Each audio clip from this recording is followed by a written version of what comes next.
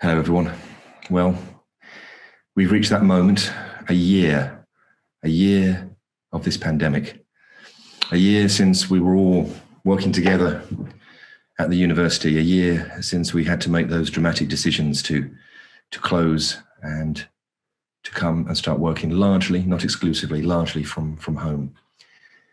The country was first locked down a year ago, and we should just think back over the course of this year, which has been so challenging, difficult, traumatic in many ways.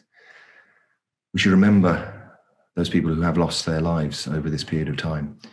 And of course, I know that for many of you, you have lost people in your family. You've been telling me this. Winter's been really hard for everyone.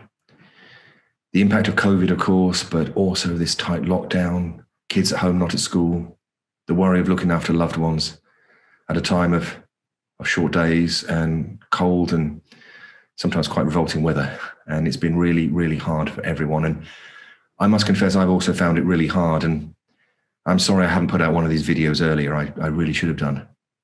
With the rest of the senior team, we've taken on board the comments that you've been making in the last staff survey about wanting to have more connection, about having to have more explanation, about having more engagement. And so we're planning to have more video and other ways of just explaining to you and sharing with you what's going on, and hopefully finding routes to hear from you more as well. I just want to take this moment to thank you all yet again, but really, really seriously, for the extraordinary amounts of hard work, dedication, commitment that you've all put in to helping to support the university over this period of time. The working approach that nearly all of us have had to take has been radically different from ones that we've had before. And in dealing with that, not only have we got through this with that commitment and high quality, but with really extraordinary resilience. In different parts of the university, in different roles, resilience has been one of the most extraordinary factors through this from everybody. And I'm really grateful. I just want to say thank you so much.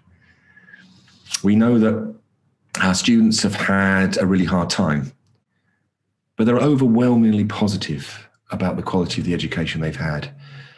And that comes down to our students and the way that they engage, the co-creation work that is so important in our education.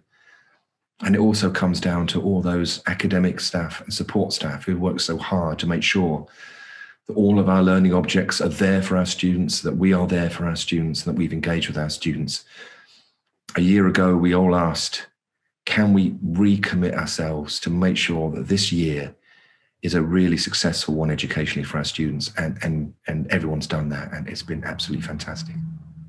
Also, our research continues to be extraordinarily successful.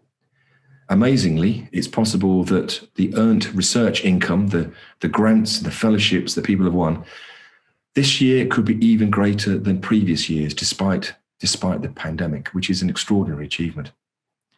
You know, the quality of our research is so high. We are just completing the submission to the Research Excellence Framework, the results of which I'm sure will demonstrate yet again just how successful, how brilliant the research is across this university. In the course of that, I discovered an amazing fact. 1 in 8 of our academics on research contracts is on some form of competitively won fellowship. It's an extraordinary number and real testimony to the brilliance, actually, that we have in our university. Of course, some areas of the university have really, really, really had to face hard times. Our colleagues in conferences, in retail, cafe, bars and restaurants, as in those sectors across the whole country, have been hit really hard. For our commercial income over the course of this year, we are probably going to be something like £25 million down. It's been a real hit, and we know how important that our commercial income has been over the years, not only providing jobs and extra income for our students, which is a really important part of what they do, but also in generating monies that we can reinvest in the university as a whole. But despite these real challenges, what we've seen from all of our colleagues in those spaces is, again, resilience and remarkable flexibility, a willingness to work across different areas, supporting the university as a whole, whether in or out of furlough. Thank you so much for what you've done as well.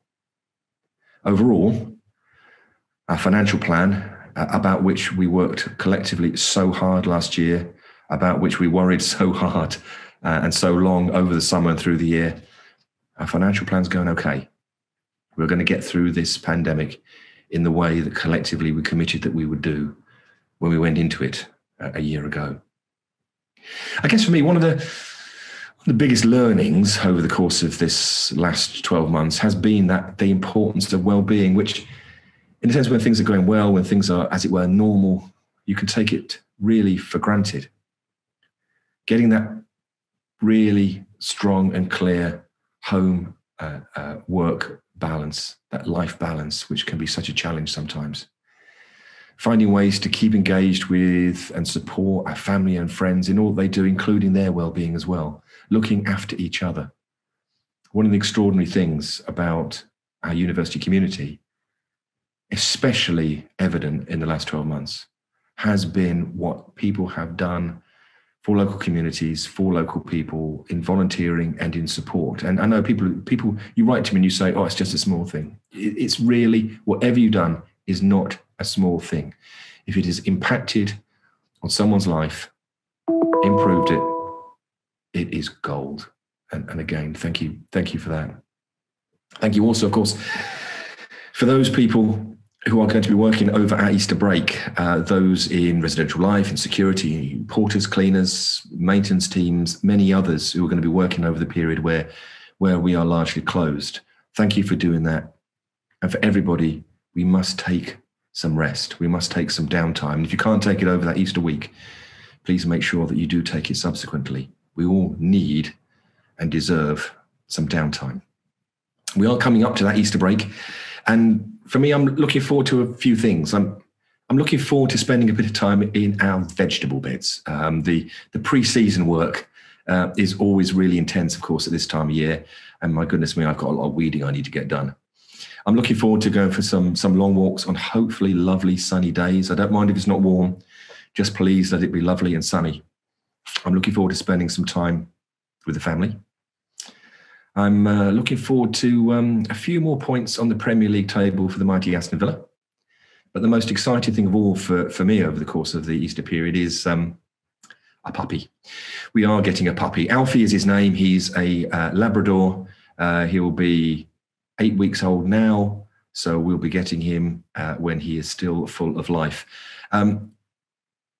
I wonder how I'm going to get good night's sleep when the puppy comes into the house. But for those of you who are dog lovers, you know the excitement of having a puppy in the house and what that will mean. So I'm really looking forward to welcoming Alfie. I hope you all have a great break. We're not there yet, but we're nearly there. I hope you have a great break. I hope you are finding a way to mark this 1 year commemoration of the pandemic in whatever way feels appropriate for you and your family. Best wishes to you all. And as I said earlier, we do promise to restart better and more regular communication with you all. Thank you.